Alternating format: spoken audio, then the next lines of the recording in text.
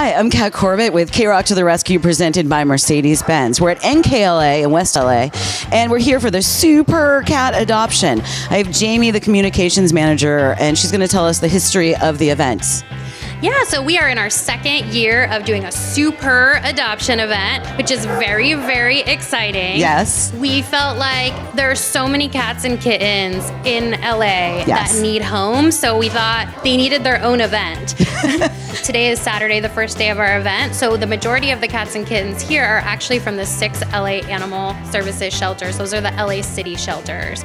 Every adoptable cat goes home already spayed or neutered, microchipped, and up to date on vaccines. So it's really, really great. And adopters get a little best friends goodie bag as well. That's a great starter kit. So we're going to show you around and see what happens, so you can come in maybe the next time. Thank you for everything. Yeah, thank you. Thank you for all you do.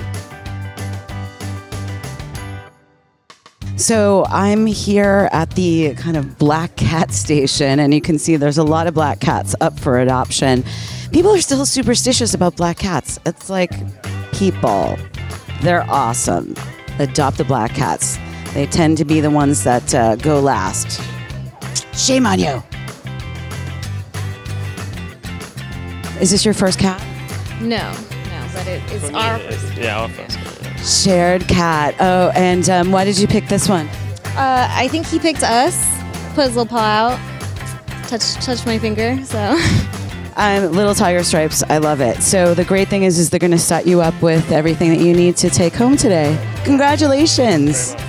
Well, thanks for joining us at the Su-purr cat adoption at the NKLA. Lots of organizations come together to help find homes for cats and kittens. So this is what you can expect anytime you come to the Su-purr adoption, or you can just come into NKLA anytime and check out, maybe find your new best friend. Thanks for watching KROQ to the Rescue, presented by Mercedes-Benz.